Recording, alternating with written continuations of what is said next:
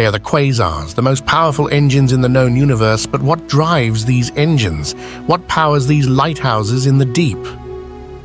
The answer will take us on a journey through some of the most extreme physics in the universe and even provide us with a grim warning.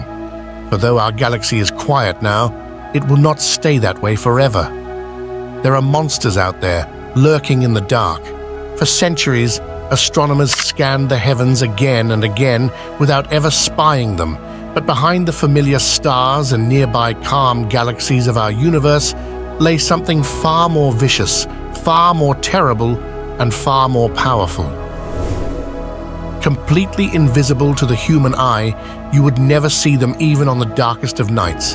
Indeed, at first, they appeared as nothing but dim, distant pinpricks of strange radio emission. But those pinpricks revealed something no astronomer could ever have expected, something so strange, so bizarre, that for years nobody even believed that they could exist, that there must have been some mistake in our observations. Thankfully, none are nearby, for if they were any closer, they would flood our galaxy, our solar system, our planet with deadly radiation. A single one of these monsters can easily pump out over 10 to the power of 40 joules every second. For comparison, our sun outputs about 10 to the power of 34 joules, a million times less every year. The brightest among them outshine stars, outshine galaxies, outshine 1,000 galaxies at once. Some extreme events, like the most powerful supernova, can briefly become brighter than these beacons, but those events are temporary, ephemeral, flaring and dimming in a matter of weeks. When these monsters awaken, they stay powered for millions of years.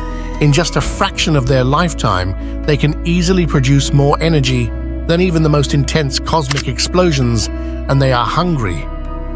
They feed on anything and are capable of tearing apart entire stars in a single fit of rage, producing flashes of radiation and jets of charged particles that shoot out for millions of light years, piercing through galaxies and spreading their destruction throughout entire clusters. The most distant quasar from us is 13 billion light years away.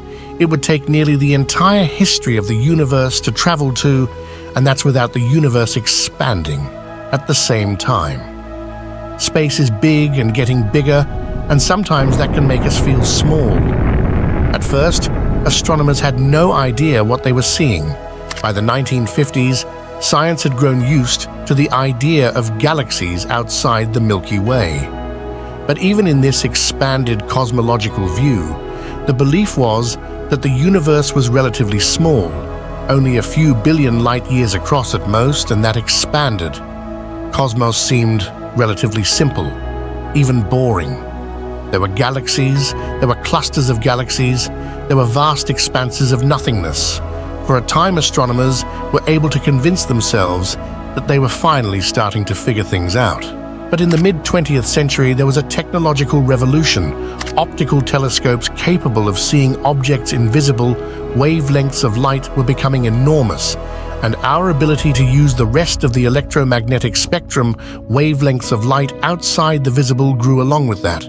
And with these new observations came the realization that the universe was far weirder than we could have ever imagined.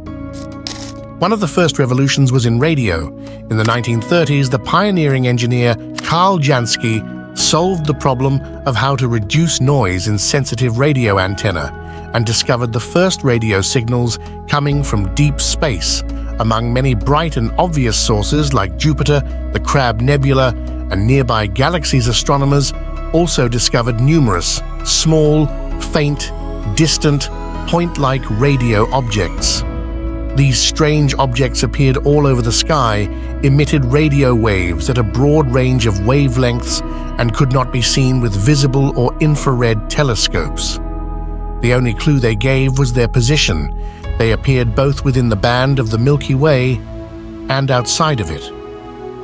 Since our galaxy is a thin disk, this meant that the sources either had to be extremely close, like the visible stars of the night sky, or extremely far away, like the distant galaxies. But if they were close, we should have been able to see them in optical wavelengths, and if they were extremely far away, their intensity in radio wavelengths implied they were the brightest objects in the entire universe. Understandably, many astronomers pushed back against this interpretation, not only arguing about their distance, but also openly questioning what could possibly power something that bright. Finally, a breakthrough came in 1962. By the 1960s, astronomers had been able to refine the techniques of radio astronomy to the point they could more precisely measure the location on the sky of these strange sources. With these new techniques, astronomers Cyril Hazard and John Bolton found that one radio source known as 3C273 would undergo occultations of the Moon, allowing them to provide an extremely accurate estimate of its position. Following up on that work, the Dutch-American astronomer Martin Schmid discovered a faint object in the same location, in the visible spectrum. Within that visible light, Schmidt found a usual collection of bright spectral lines and dark gaps, the fingerprints of elements and molecules found throughout the cosmos. But these lines were not in their usual wavelengths. Instead, they were shifted towards the red end of the spectrum by nearly 16%. To get that kind of redshifting, either 3C273 had to be moving away from us at an incredibly fast speed, or it had to be incredibly far away. By this time, astronomers had been slowly accepting the Big Bang theory of the universe, the view that the cosmos was once smaller in the past and is continuing to grow in the present day. In 1966, Time magazine put Martin Schmidt on its cover, comparing the magnitude of his discovery to those of Galileo, saying the 17th century Italian startled scientists and theologians alike. The 20th century Dutchman has had an equally jarring effect on his own contemporaries. 3C273 was a revelation. It is so distant that it appears to us a simple, point-like object of incredible luminosity, in fact making it another record breaker. It was also the brightest known object in astronomy at the time. Stranger still, 3C273 was remarkably compact. Now knowing the location of the object, astronomers dug back through archival photographic plates and found that earlier generations of astronomers had already seen it, without recognizing it for what it was, year after year. 3C273 had shown up, but its brightness had varied between annual observations to change brightness within a year. An object must be smaller than a light year across, because any changes to the object can only propagate at a speed lower than the speed of light.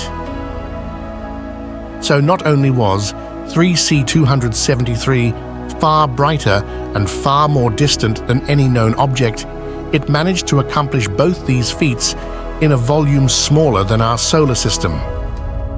And there are more details to it which can be covered in the next part for you, so subscribe to our channel to stay tuned for all the updates. Also, don't forget to like and share this interesting theory with space enthusiasts. See you in the next interesting video.